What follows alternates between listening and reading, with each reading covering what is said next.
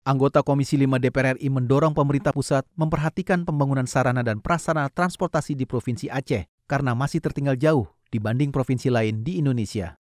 Dalam rapat kerja Komisi 5 DPR RI dengan Dirjen Perhubungan Darat, anggota Komisi 5 DPR RI Irmawan mendorong Aceh menjadi daerah prioritas pembangunan dermaga dan fasilitas jalan dalam APBN 2023.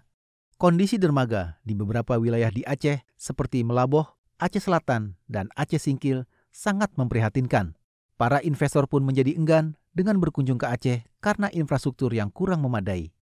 Seperti kita ketahui bahwa baru-baru ini ada keinginan daripada investor dari Uni Emirat Arab yang ingin investasi ke Pulau Banyak hanya karena kondisi pelabuhan penyeberangan yang kondisinya tidak memadai sehingga investor tersebut gagal berinvestasi di Pulau Banyak.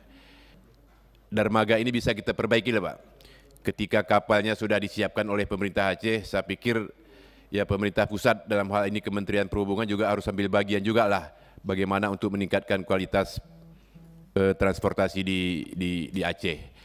Kemudian terkait dengan fasilitas keselamatan jalan, yang mana di Aceh itu juga banyak kondisi-kondisi jalan nasional yang baru dibangun, ternyata tidak disertai dengan pembangunan rambu-rambu. Kurangnya rambu-rambu keselamatan jalan di Aceh juga menjadi penyebab sering terjadinya banyak kecelakaan. Irmawan berharap Dirjen Perhubungan Darat memperbaiki kualitas transportasi di Aceh demi keselamatan bersama, juga untuk menarik investor yang ingin berinvestasi sehingga mendatangkan devisa negara. Raihan Nusyur, TVR Parlemen melaporkan.